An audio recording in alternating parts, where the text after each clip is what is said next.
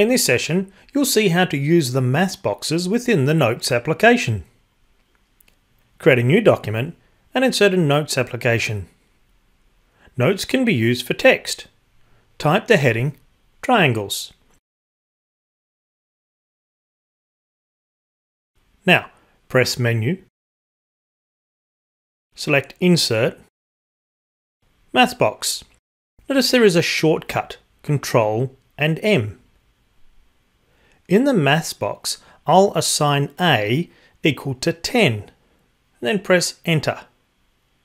The variable A is now obviously equal to 10, but this value can also be accessed or used in any other application. For example, you could graph y equals x plus A, or draw a circle of radius A.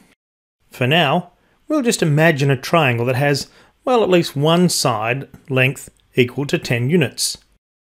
We're automatically provided with a second maths box. In here, I'll assign B equal to 12 and press Enter. And assign C equal to 14. So I'm creating a triangle with side lengths 10, 12 and 14.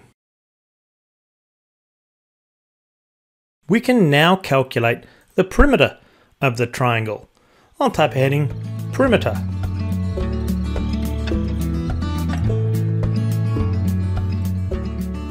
And inside the maths box, I'll say P is assigned equal to A plus B plus C, and press Enter.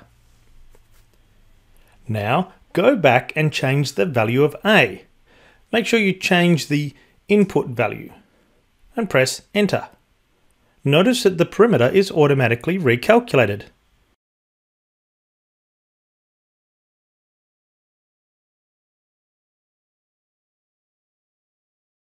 What about the triangle's area? Outside the maths box, type Area. And inside a maths box, use Heron's formula. Now I haven't stored the semi-perimeter, but I can just divide P by 2. So we'll calculate the square root of P over 2 times brackets P over 2 minus A times brackets P over 2 minus B times brackets P over 2 minus C. Then make sure you press Enter to activate the maths box. We can now change A, B or C, and both the perimeter and area of the triangle will be updated. What about the angles? We don't know if we're going to be using a right-angled triangle. Indeed, we may not know any of the angles, but we can rearrange the cosine rule.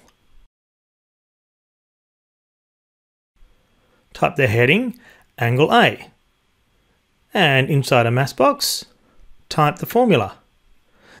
The inverse cosine of A squared minus B squared minus C squared all over -2 times B times C. And press Enter. Now you can either retype this formula for each angle, or you can copy and paste and modify.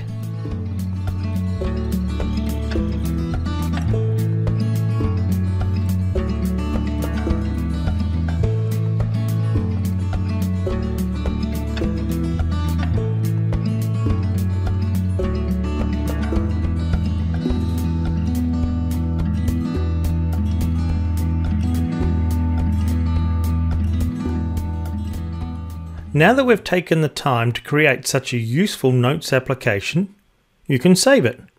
First of all, I'll save this just as a regular TI-Nspire file. I'll use a document key, select File, and Save As.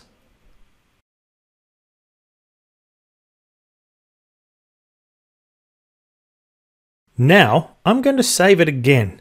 This time I'm going to save it into something called My Widgets.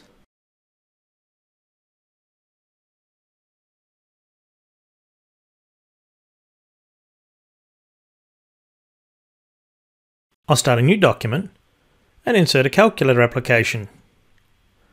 Suppose you're right in the middle of some calculations and then you need to determine the angle inside a triangle of known side lengths. Press Ctrl and I. Select Widgets. Now select Triangle. And there's the notes application that we just created. It's been inserted into the current document.